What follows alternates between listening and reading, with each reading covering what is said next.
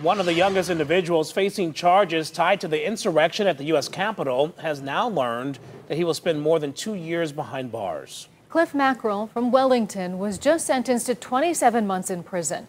Mackrell was just 19 years old when he and his father traveled to D.C. in support of former President Donald Trump's Stop the Steal rally. News 5 reporter Clayla Park continues our coverage of the Northeast Ohio people who face charges connected to that day.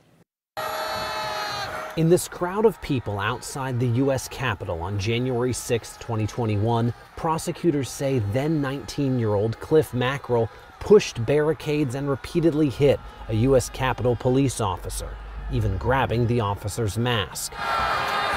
That same day, Mackrell had posted on Facebook saying the government was corrupt and, quote, "How about we get rid of all of them because it's our literal job as Americans to kill the tyrannical government."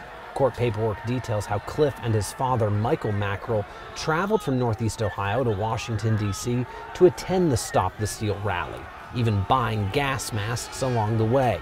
Cliff Mackrell and his father each pled guilty to one count of assaulting, resisting, or impeding certain officers. The now 23-year-old is just one of more than 50 people from Ohio who have been charged or convicted in connection to that day.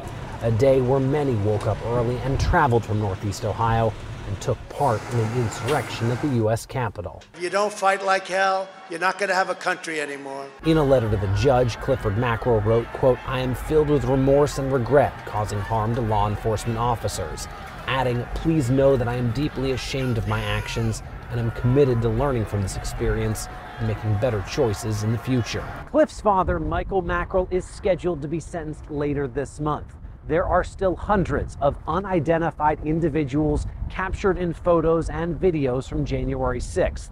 You can view them on the FBI's website. In downtown Cleveland, Clayla Park, News 5. And according to the Department of Justice, more than 50 people in Ohio have been arrested so far in connection to the insurrection on January the 6th. A lot of these arrests came from anonymous tips, and there are still hundreds of unidentified people captured in photos and also video from that day. As Clay said, we have a link to all those videos with this article on our website, news5cleveland.com, also on our News 5 app.